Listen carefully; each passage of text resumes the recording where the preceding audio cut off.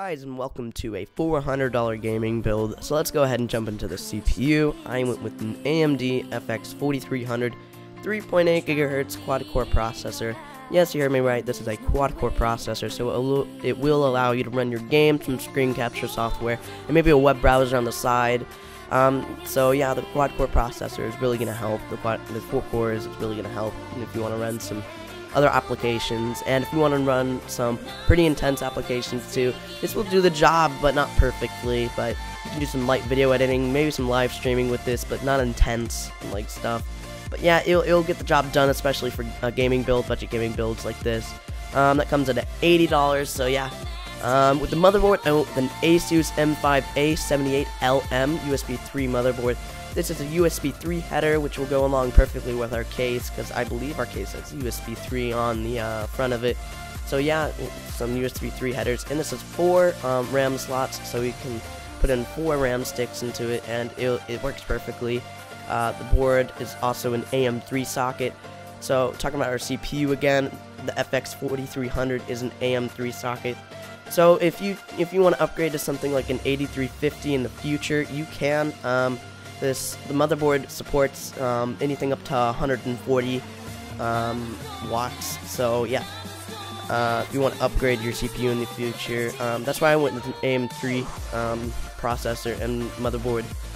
So yeah, if you want to do that. And now talking about RAM, I went with some ADATA XPG 4GB RAM. This is one stick of 4GB RAM. This is DDR3, 1600 megahertz.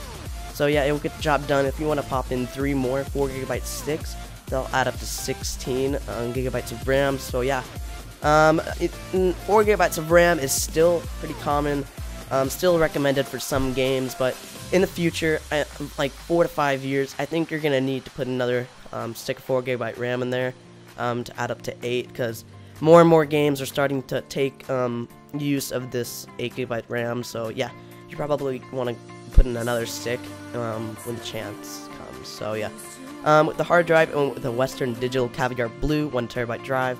This 1TB drive is perfect, great performance off of it.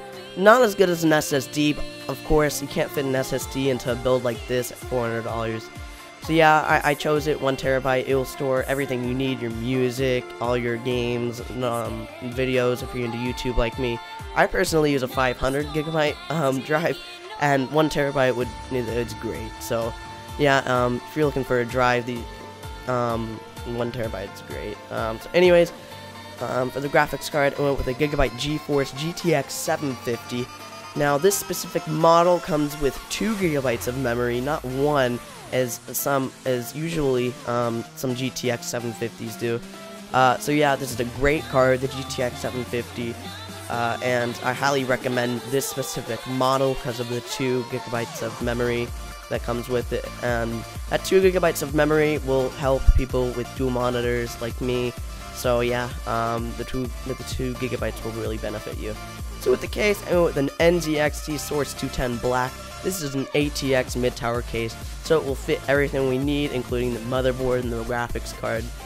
So yeah, I did the job perfectly. If you want to go with something like a Corsair spec 01 red, you could, but it's an extra $10, and that would make the price a little over than what it is. It'd probably make it like $410 or something. So this is a $400 build. Anyways, with the power supply, and with an EVGA 500 watt 80 plus bronze certified ATX power supply.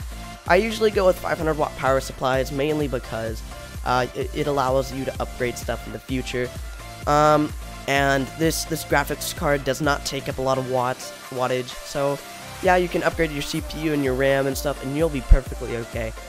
So yeah, this is an upgrade oriented build, so you can go ahead and upgrade your CPU if you want. You can upgrade your RAM if you want, and even your graphics card, because it's a 500 watt power supply. So yeah, thank you for watching, guys. Please go ahead and share this video. Subscribe if you're not already subscribed. Go ahead and like this video too, and I'll see you guys later. Thanks for watching.